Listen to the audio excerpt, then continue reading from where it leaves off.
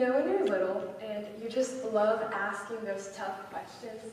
I mean, you'll ask, why is the sky blue, or why is it dark out? Or even the infamous, where do babies come from? We know parents just love that one, right? Well, I asked a slightly different question. I asked my mom, what is family? Now I know, it doesn't sound like a big deal or anything, but when I grew up, I had a slightly different home life. My mom and my dad worked fairly long hours. My dad would usually leave before I woke up and get home after I went to bed. So I had to learn to adapt, and I became independent from a very young age. So when I learned about family in school, I was clearly caught off guard. I mean, I saw pictures of families running off at the sunset together, but I could barely remember the last time my parents tucked me in together. This innocent question made my mom break down into tears. It also caused her to leave her job. But even at home, I could still see how hard-working she was. Now, she had to do all the home chores and still find time to play with the whiny, gross 5-year-old, also known as me. My mom's always been used to making sacrifices for her family. She grew up in a poor household in the suburbs of Brazil during a military dictatorship. So she was used to working from a very young age, and it's most definitely made her a workaholic. But I think it's paid off, because it was also through work that my mom and my dad. When they first met, my dad had just started working for Colgate-Palmolive. Back then, he was 22. Today, he's 46. And according to some quick math, that's about 24 years. And it's almost 2 times my age. Not to make you feel old or anything. But Colgate was and will always be his first child.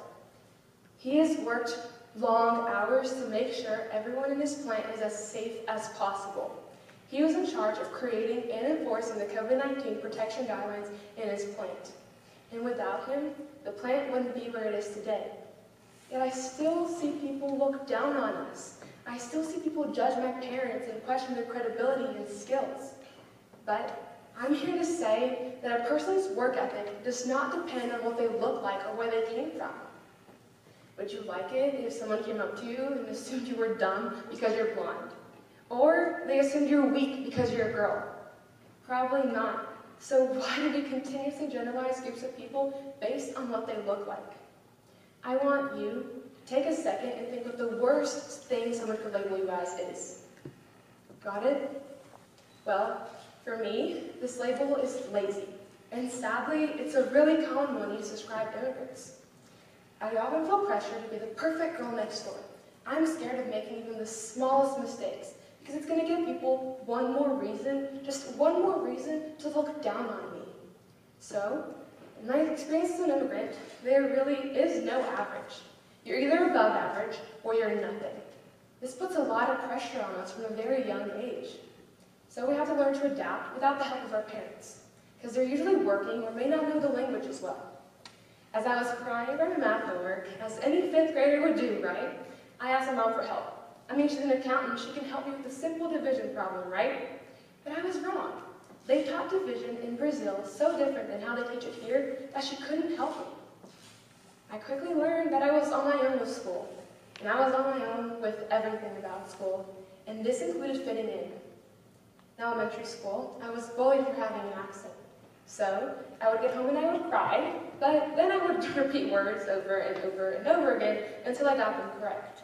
I was only 9 back then, though. A 9-year-old shouldn't have to worry about those things. So what? I had a cute little accent. But I was so ashamed of it that I wouldn't play with the other girls at recess. To this day, I still make small changes to myself. And I really do hate to say it, but it impacts things as small as the decisions I make for packing my lunch or plans I make for my future. As a young, impressionable girl, I know it's hard being different, and I know it's hard for everyone else too. But we can't let this feeling determine our self-worth. This is why I stand before you today. You are the only person that gets to determine who you are. No one else can put labels on you or say if you're worthy or not. My journey as an immigrant has taught me to be more proud of being different and embracing that within our universal family. So this is what I want to shine a light on today. My mom has been my biggest example of this. She never got the chance to learn English as a child, but she doesn't let this hold her back. She goes to school every single day to learn more about the English language. She was even a part of our city's Academy for New Americans. In this program, refugees and immigrants came together to learn more about things that Americans overlook as common knowledge. Everyone became a big family in that program, and it was so beautiful to see. The program also allowed the population to be studied.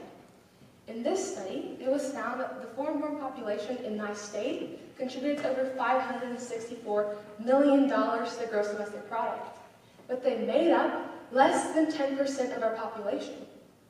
The more I researched the contribution of the foreign-born population, the more it made me wonder, why do we get such a bad reputation?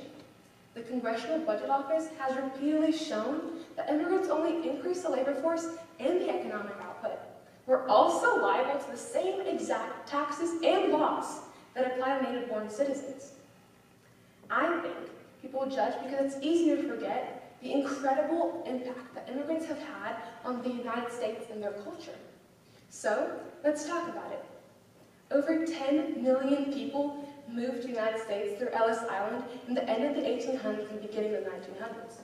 These 10 million people are most likely your ancestors, the ancestors of today's native-born population. I mean, just think about your favorite food, clothing item, or movie. It was probably created thanks to the amazing ideas brought over by immigrants. And they continue to bring over amazing ideas. Forbes has shown that over 55% of the billion-dollar, yes, billion with a B, startup companies in the U.S. have at least one immigrant founder. I mean, you've probably heard of a small company called Uber. Well, it was founded by Canadian immigrant Garrett Kim. You've probably also heard of an even smaller company called SpaceX, or maybe Tesla. Well, it was founded by South African immigrant Elon Musk. These people have created innovations that have changed your life for the better.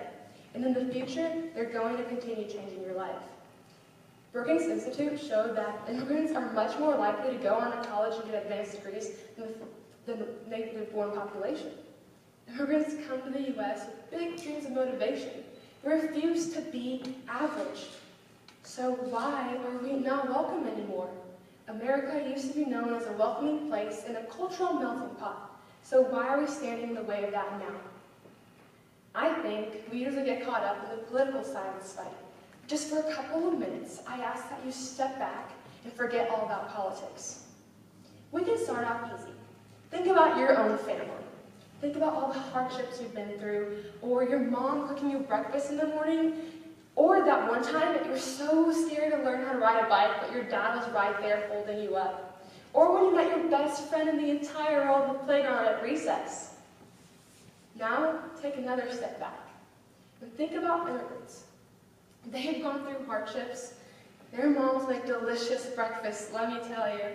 They had to learn how to ride their bikes and make best friends too. So what makes you different? Sure, you may not look the same or speak the same language, but you both grew up and made amazing memories with your families.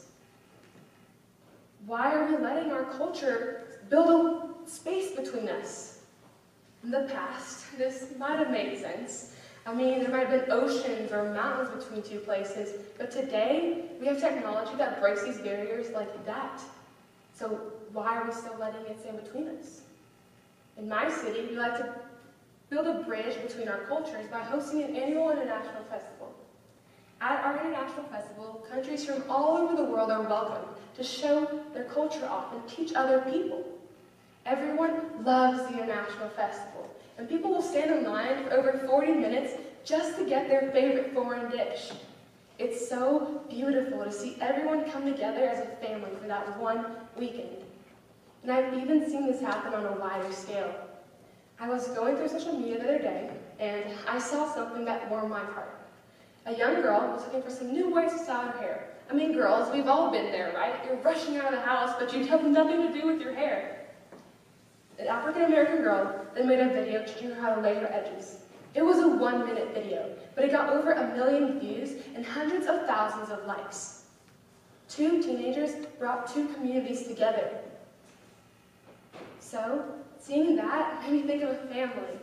They were working to teach each other and help each other get better. So, 10 years later, I stand before you knowing what family means. A family is made up of those who will work to do what's best for you, to help you be the best you.